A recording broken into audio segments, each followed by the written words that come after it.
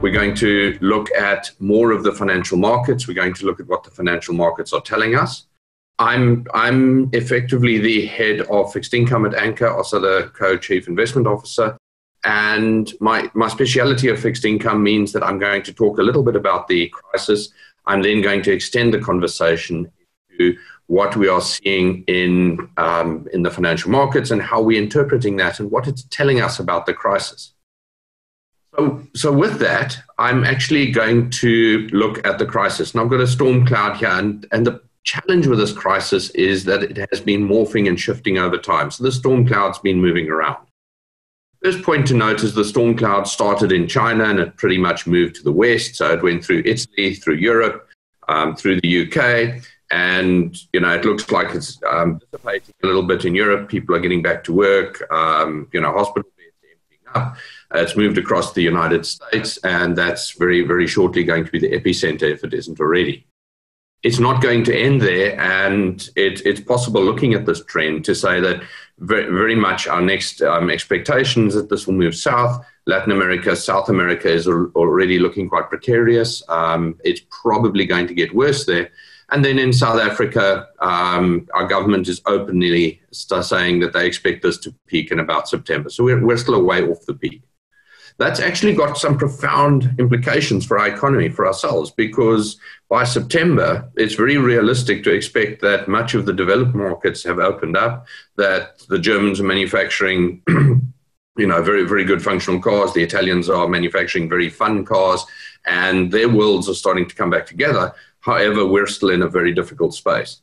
Imagine you're importing motorcar parts from South Africa.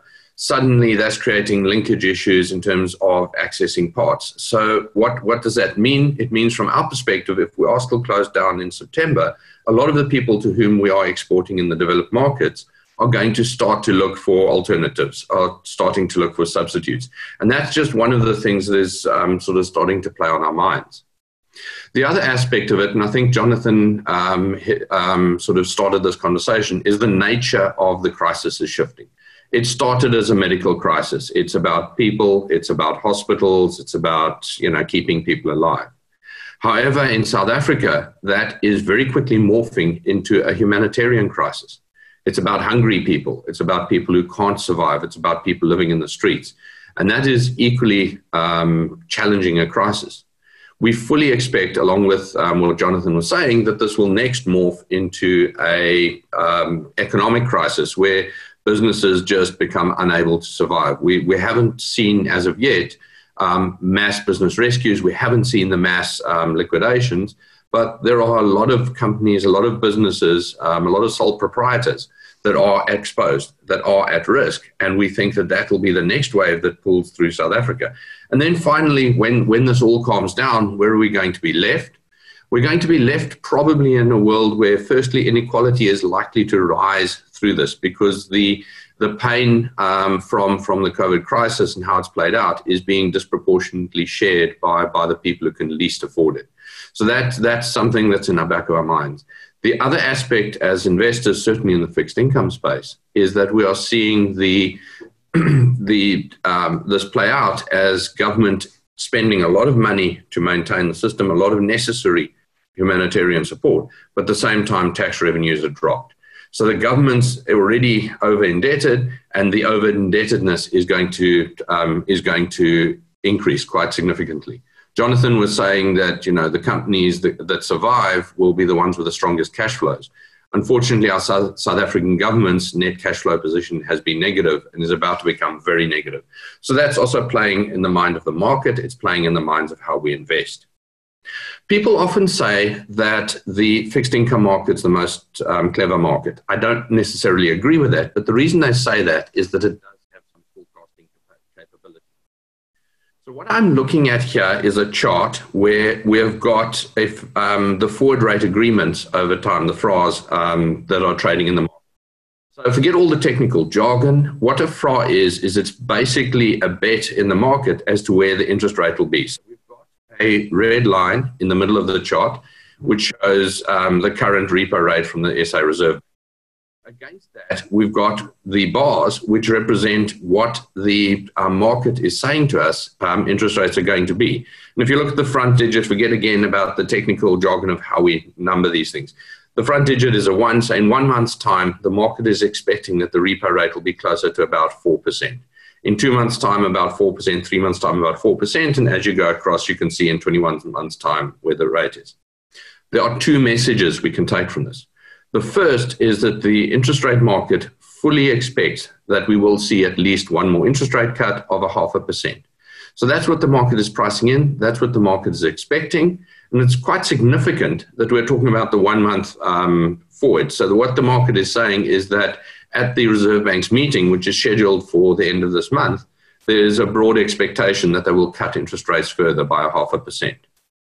Interestingly, though, if we go along the curve, what you will see here is somewhere around 9 to 12 months, the interest rates start to go up again. So the market is saying that interest rates have come down quite drastically. They will come down further. But in about a year's time, we actually expect that we will be through the economic crisis at this stage. We'll be through all of this, and interest rates will start to normalize. In terms of normalizing, it's going to be a gradual process, and you can see the bars gently drift upwards. Maybe 25% points, 0.25% interest rate hikes that sustain themselves for a longer period. And in 2 years' time, we expect that the repo rate will be about 1% higher than it is today. So the market is pricing in for a recovery. It's pricing in for this to be about a year-long process, and it's pricing in a very gradual normalization afterwards. Moving across to a chart that I love, so I show it all the time, we actually look at the yield on South African government bonds. I'm looking here at the yield on the government R186 bond, which is about a 6-year bond, and it's the benchmark bond for South Africa. What you have got is the jagged line, which bounces around all over the place and then shoots up and back down towards. That is the actual interest rate that the government is paying to borrow money. It's a fluid interest rate. It changes every day. They're market traders who are trading on the interest rate based on information that's available to them. Against that, what you have also got is the solid line, which is a lot more stable. And that basically is anchor goes, we put into all of our models what, the various parameters, and we determine what we think the fair value or the fair interest rate is that the South African government should be paying. Sometimes the market can be irrational. And you can see the fair interest rate is reasonably stable over time. And then in the last few weeks, we've had sort of interest rate cuts that have pulled the interest rate down a bit. We've had obviously credit downgrades that pushed it up. But net, we actually think that South African interest rates should continue to come lower in terms of the bond market. That has 2 effects for us. Firstly, long-term interest rates coming down should be very good for banks. It gives them access to cheaper funding. In terms of regulatory rules, they need to borrow on a longer-term basis than many of the other corporates would. So we think that will continue to free up some capital for the banking sector. Additionally, though, if I'm an investor, what I would be doing is looking at this saying, look, when interest rates shot up to the top, Anchor Capital was thumping the table, publishing wherever it could that you should buy bonds. Yields have come down. There have been significant capital gains on those bonds, but we're not done yet. There is still opportunity in the fixed income asset class. If you're an investor, there are still opportunities to lock in good yields. You will see further capital gains. And thereafter, you're still going to be left with an instrument that actually pays you an attractive yield. So from that perspective, we do think, that bonds remain attractive, albeit that some of the opportunity has already crystallized itself in terms of profits for investors. But moving across to the bond markets, and I want to look at it in another angle here. What we've got is a yield curve. Basically, what this amounts to is it is a graph that shows you the cost that the government pays to borrow money. So if the government is borrowing money for just 2 years, it's going to be paying around about 6%. If the government is borrowing money for about 10 years, it's paying somewhere between 10 and 11%. So depending on the amount of time that you're prepared to lend money to the government, obviously your risk premium goes up and you earn more for locking in money for a longer period of time. Very handy for us managing fixed income investments because we can figure out exactly what we're going to be paid for pretty much any term to maturity. Looking at this, though, it's got two messages for us. The first is this is incredibly steep in the front end. So if you're lending money for just 2 years, your interest rate 6%, you go up to 4 years, you're pushing 7.5%, 8%. So terming out money in the short term, you earn an incredibly attractive sort of pickup yield. And then at about 10 years, it plateaus. It flattens off and it just bumbles along somewhere around about 11%.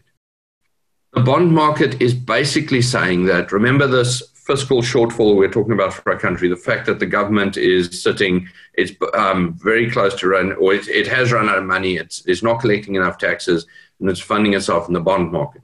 Unfortunately, that elastic band can only go so far, and it will eventually snap. Generally, for emerging markets, that elastic band snaps at around about 100% debt to GDP.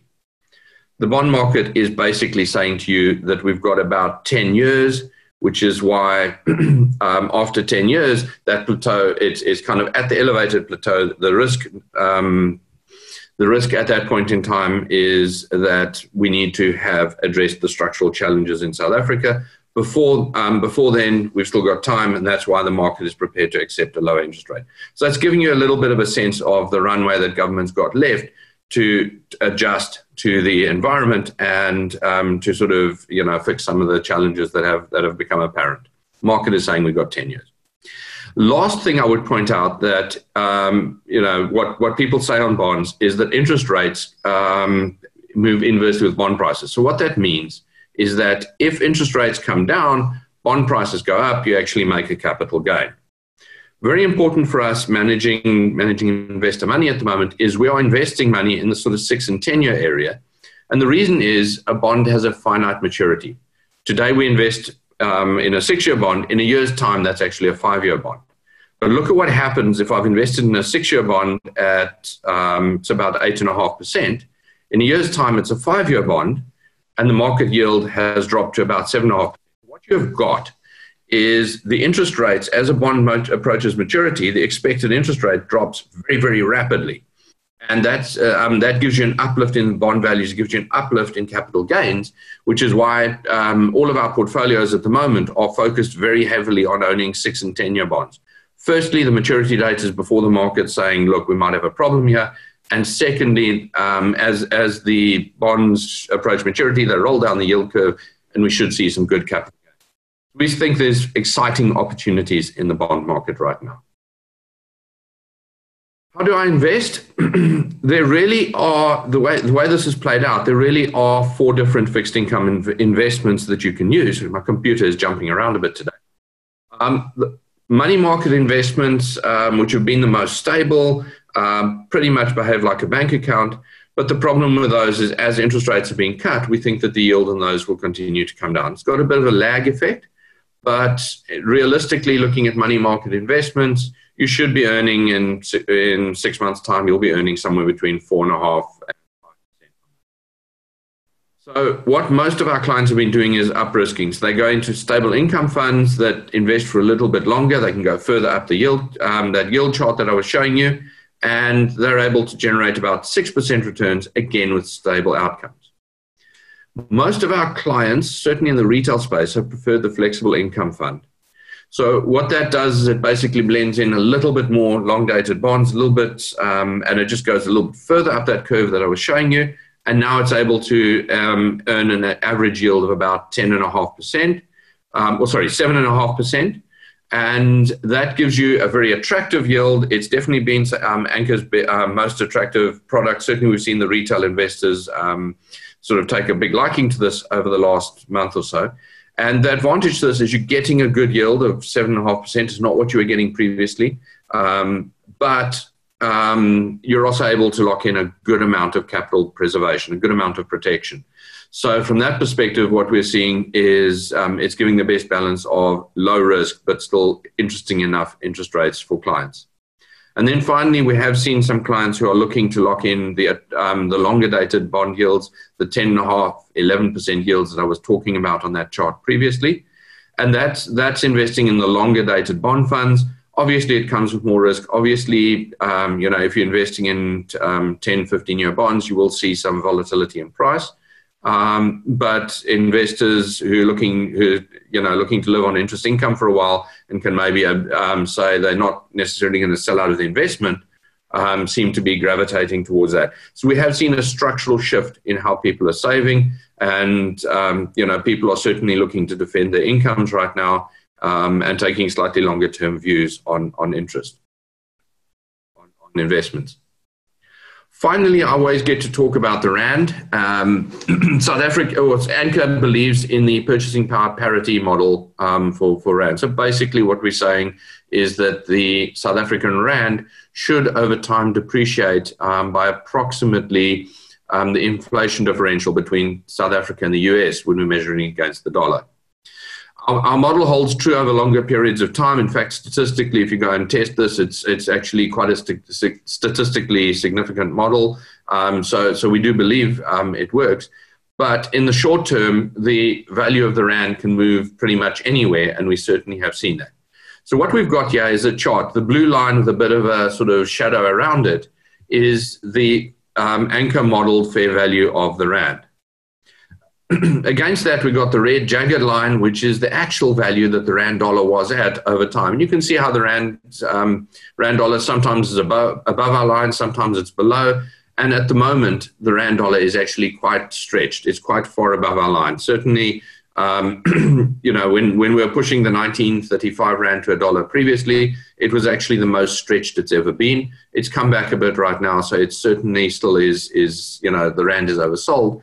But it's not, it's not the worst it's ever been. How do we think this plays out?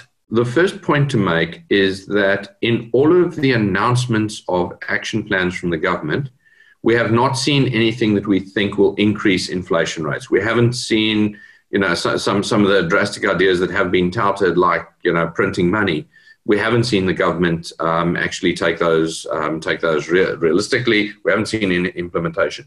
We therefore think that South African inflation isn't structurally going to change. In the short term, South African inflation is actually going to decline. Basically, people don't have money to go and spend. They have less money to go and spend. Oil prices have come down, so we see inflation actually dropping quite significantly. Maybe by 3-4 months' time, inflation is going to be printing with a sort of 2% handle on it, which was almost unthinkable a while back. So from that perspective, we actually think that this model will continue to hold true. The model is saying that the Rand should recover, and the Rand will recover. I think that's general consensus when I look at all the financial commentators out there. The big question I keep getting asked is when? How long are we going to wait? If we look at the 9/11 crisis in the States, it took 3-4 months. Nenegate took up to 6 months. We think that this recovery will be quite slow. Remember, the bond market is pricing in that this could be a 1-year crisis. We don't think that the recovery is going to take place while you've still got uncertainty and volatility in the developed markets. So we need the developed markets to calm down. We need this to play out in the States. We need the States to recover. We need Europe to recover before the Rand can even start to recover. From that perspective, we think that the Rand will continue to be on the weaker side of fair.